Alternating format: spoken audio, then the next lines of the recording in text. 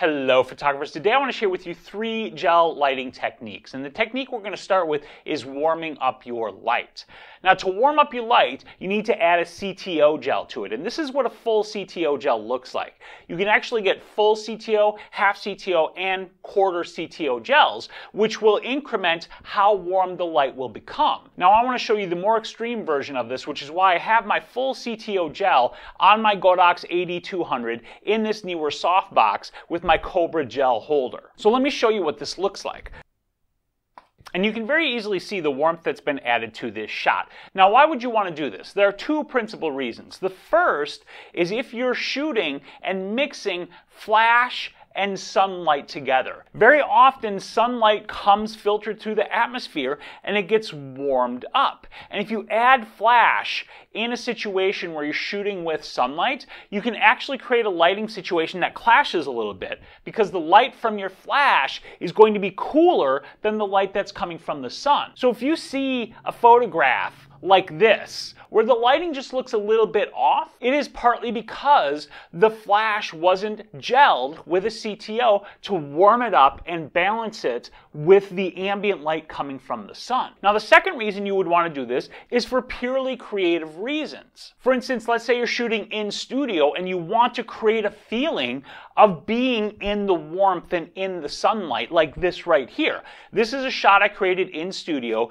using speed lights with warming gels to create the feeling of being outdoors basking in the sun. So that's technique number 1. Now let me get set up for technique number 2.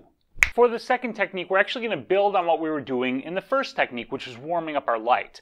Now in this light up here, I've actually doubled up my CTO gels. So I have 2 full CTO gels on my flash, and that is a bonus technique. If you want to get deeper, richer colors, double your gels up on top of each other. The more times that light has to pass through a gel, the more intense that color is going to get. So up here, I'm going to get a really intense orange. Now I want to contrast that orange with something. In fact, what I've decided to do is create the Instagram classic orange and teal look in camera rather than doing it with a color grade. So over here, I have this AD200 with 2 cyan gels. Again, I've doubled up the gels to make that color more intense, and I have that pointed on the background. Now, one of the other things you're going to notice is when this light fires, some of this light is going to illuminate my right side. And I want that because, again, that's going to help offset the orange and make the colors in this pop quite a bit. So let me show you what that looks like.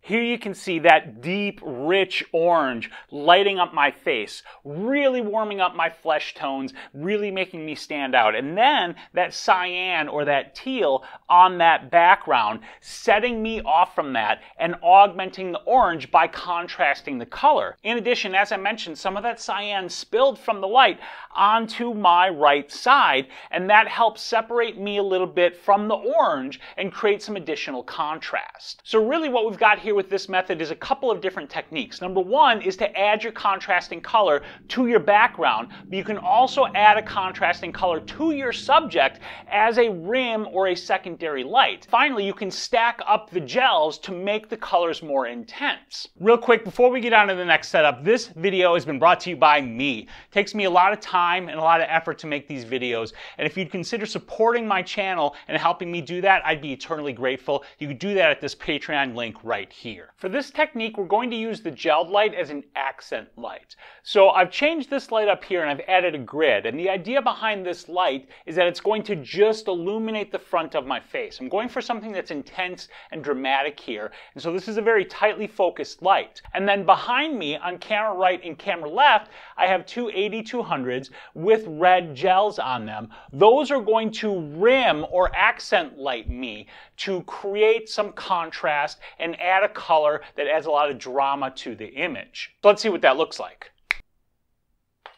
And here you can see I've got just this splash of light on my face. I've got this red that's outlining the left and right side of my face. It's outlining my shoulders and separating me from the background. And that red imparts a feeling of sort of anger and tension and drama to the shot. So with this color, I've created a ton of contrast and drama in this image that may not be nearly as powerful without that additional color in it. So those are 3 different gel lighting techniques that you can use to spice up your portraits. If you want to get my free guide to using color gels, as well as all 3 of these lighting setups so you can replicate them exactly, go to this link right here to grab that guide. If you have any questions about using gels, let me know down in the comments. And make sure you like this video and hit that bell icon so you don't miss any of my future videos, and then get out there and take some damn photos. Thank you for sticking around to the end. Flash photography can be intimidating, especially when you first get your flash gear and start wondering, how the heck do I use this stuff to create gorgeous photos like the pros do? To help you with that and to save you years of time,